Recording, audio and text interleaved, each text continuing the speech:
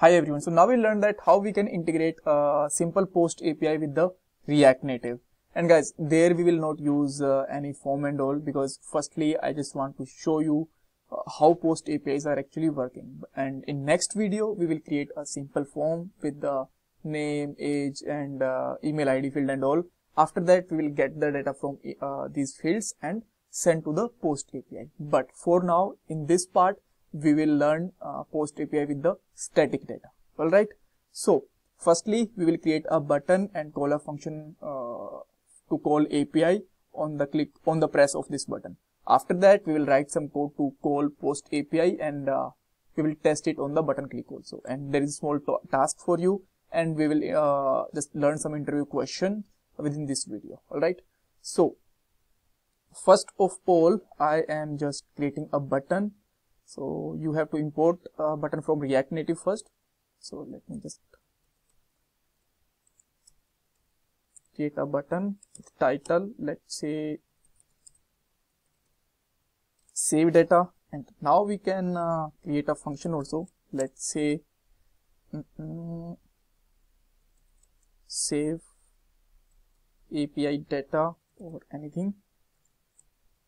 And as you know, whenever we are calling a API inside a function, so we have to make it async function, right? Because API is always written a promise, and we can just call this function on the on press of a button.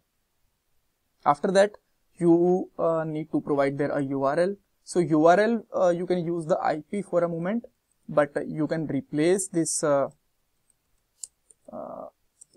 with the 10.0.2.2 because directly we cannot access our IP or local host from the emulator, right? So let me put there 10.0.2.2.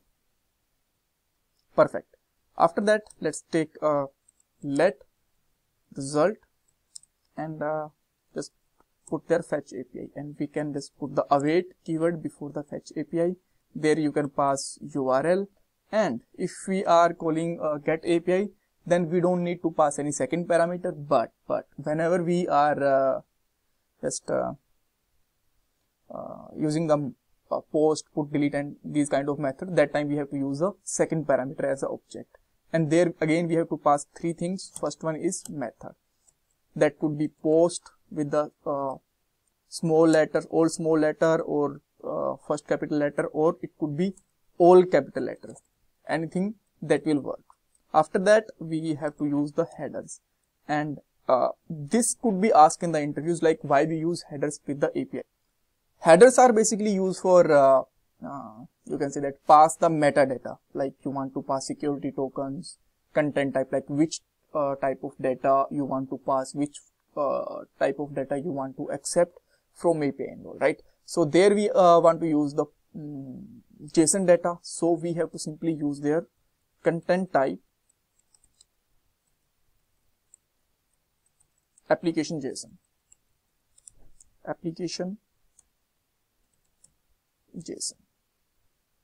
right? All right, and after that last thing is we have to pass the body. But whatever we will pass to the body, we cannot send it the JSON format. We have to stringify this, right? But we don't have any data to stringify, so let me just create another constant. Let's say data is my constant, and there will pass name, could be anything. For example, Sam. And after that age could be, let's say 35, and the email, let's say sam@test.com, right? So we want to send this data, so let's stringify it and pass to the API. After that just convert this result to the JSON format with the JSON function, and let's use await keyword before that, right? And at last we can just console the result, like what result we are getting back.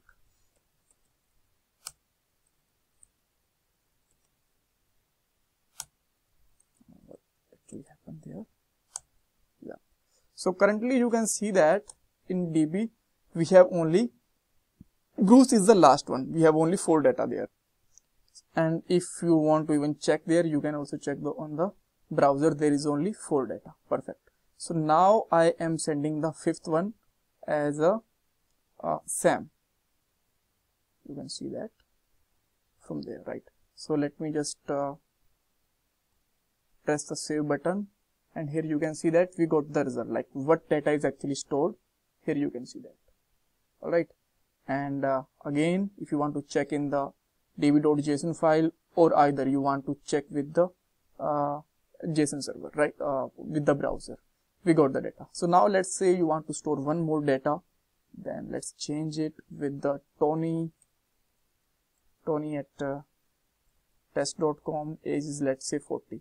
Again, let's try to save it. Once we will save, again we will get the response. You can check in the db.json file, or either you can check it on the browser after refreshing. Perfect. Everything is working perfectly fine. So the task is for you is that just create a small form, get the value of these forms, like you can take 3 fields, name, email address, or age and all. After that, just get all of these data in a state and send this data to the post API. Even I'll let you know all of these things in the upcoming video, but still once you can just try to do that, right? So thank you so much for watching this video, and please don't forget to subscribe my channel, and please like this video, share your feedback in comment section, and this is my Paytm number for donation, guys. Thank you.